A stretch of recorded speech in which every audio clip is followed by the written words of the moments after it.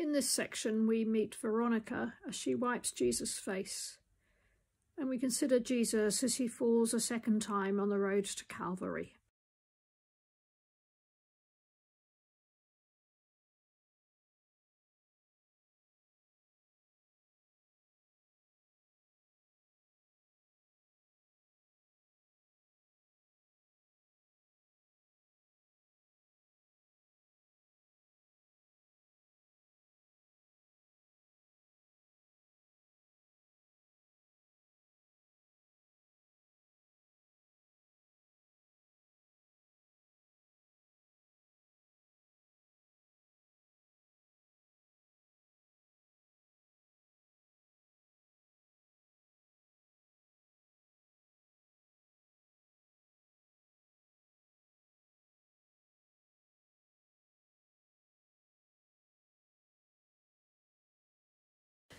Matthew 25, verses 36 to 40. I was naked and you gave me clothing. I was sick and you took care of me. I was in prison and you visited me. Then the righteous will answer him, Lord, when was it that we saw you hungry and gave you food, or thirsty and gave you something to drink? And when was it that we saw you a stranger and welcomed you, or naked and gave you clothing? And when was it that we saw you sick or in prison and visited you? And the king will answer them, Truly I tell you, just as you did it to the least of one of these who are members of my family, you did it to me. Matthew 25, verses 36 to 40.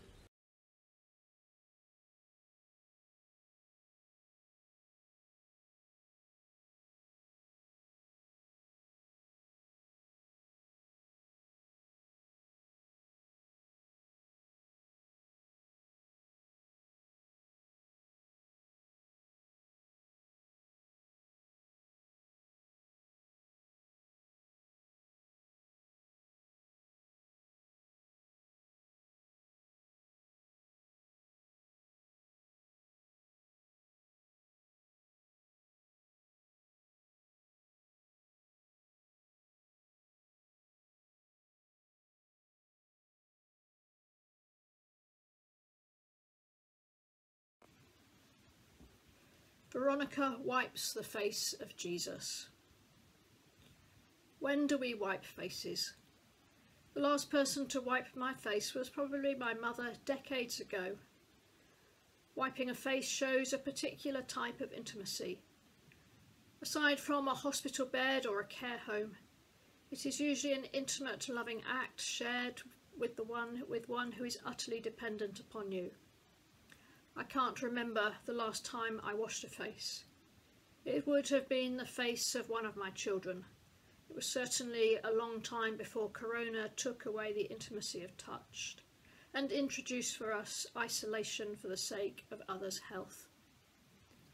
I wouldn't have knowingly known it was going to be the last time I wiped my children's face.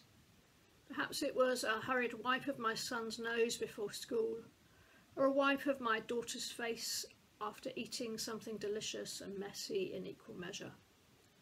Either way, it was expressed in the intimacy of a parental relationship. And for some of us, perhaps it will be a parental act in reverse.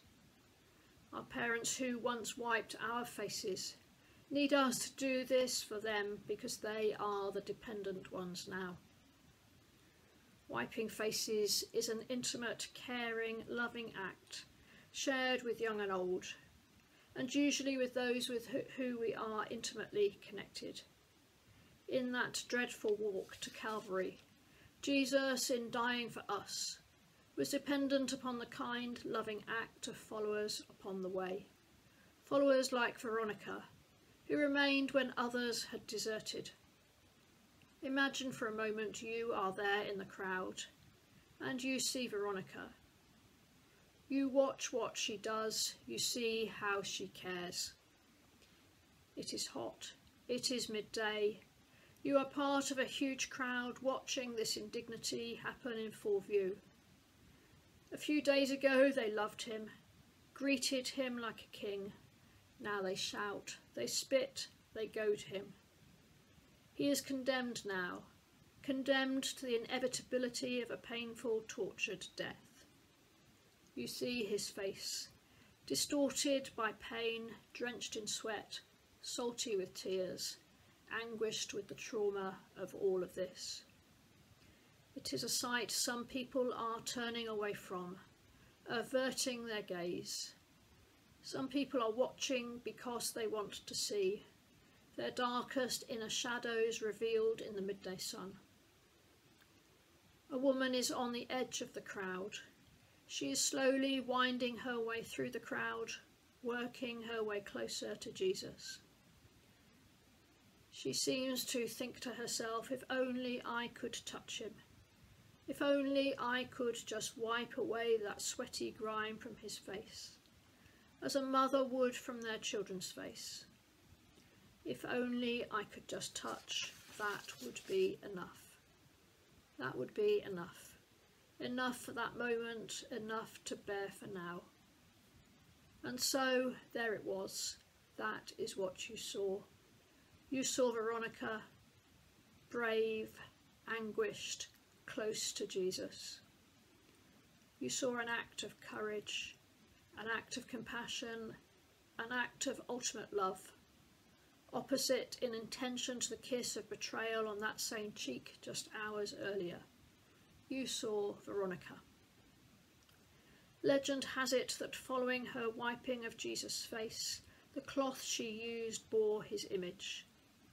Veronica is representative of those on the edge, those who struggle to find a way through, but those who bear the image of Christ, those who daily perform quiet, gentle acts of love and mercy, those who even now are taking the role of parent or child and showing those to whom they care intimacy and love. Veronica demonstrates in a small but significant act of love and care. She shows us how we each carry with us the true image of Christ. May we be able to find within us that true image in the face of suffering, in the faces of those around us, in the faces of those from whom we would avert our gaze. We stop on our journey to Calvary to wipe the face of Jesus. Truly, I tell you, just as you did it to one of the least of these who are members of my family, you did it to me. For those whose faces we wipe, and for those who wipe away our tears, Lord, in your mercy, hear our prayer.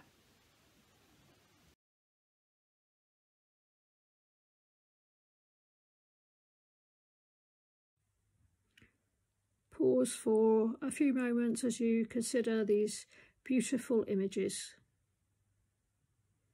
Think about Veronica meeting Jesus and his journey to Calvary in his hour of need. Pain on his face, love in Veronica's face, the acts of love and of patience and of kindness. And consider too Jesus on his journey to the cross, how he falls, how he stumbles, how he travels for us. Consider the colours of the images, the feelings on the faces.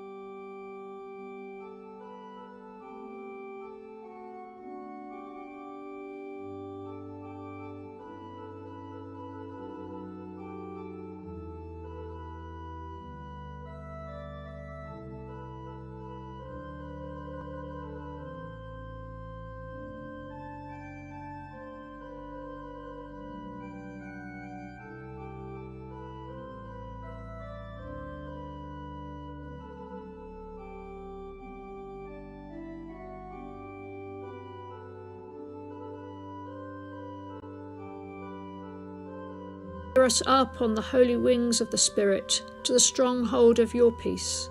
Through Jesus Christ our Lord. Amen.